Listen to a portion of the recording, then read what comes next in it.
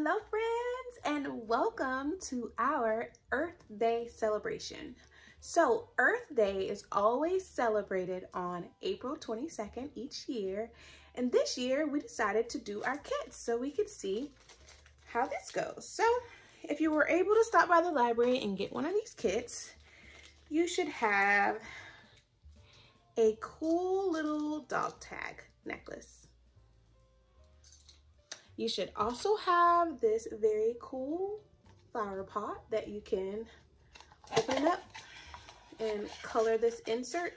I think there's two different ones, and then put it back together for a flower pot.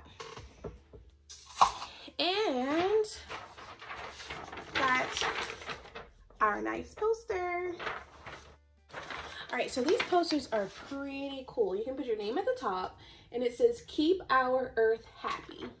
And it says, I can reduce the amount of electricity by, remember to always turn off the lights when you're leaving a room.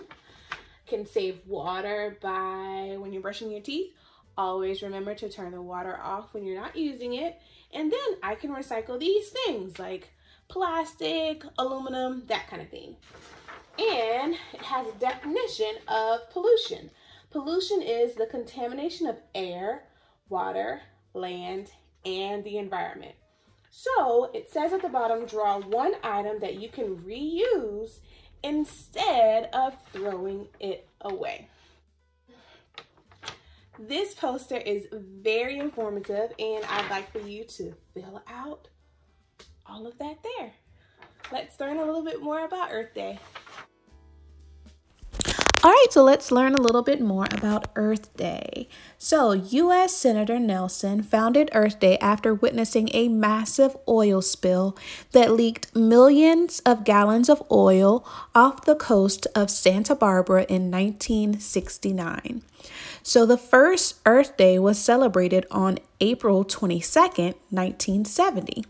Senator Nelson chose this day because he felt like it fell between most students' spring break and final exams, and he wanted to encourage young people specifically to participate.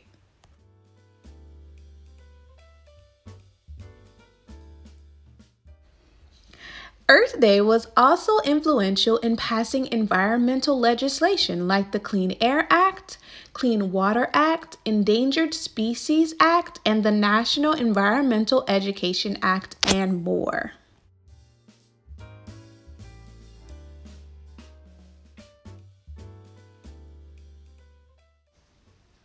Over 95% of primary and secondary schools in the U.S.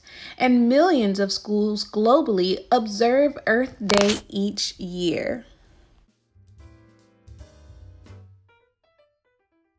On the very first Earth Day, more than 2,000 colleges and universities, 10,000 public schools, and 20 million citizens participated, which was about 10% of the U.S. population at the time.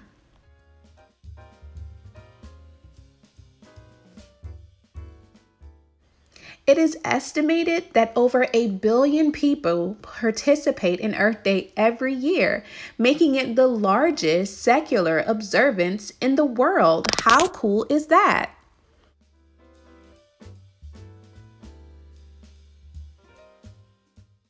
All right, guys, I hope you've learned a lot about Earth Day. I've had so much fun doing these activities, and I hope you have too.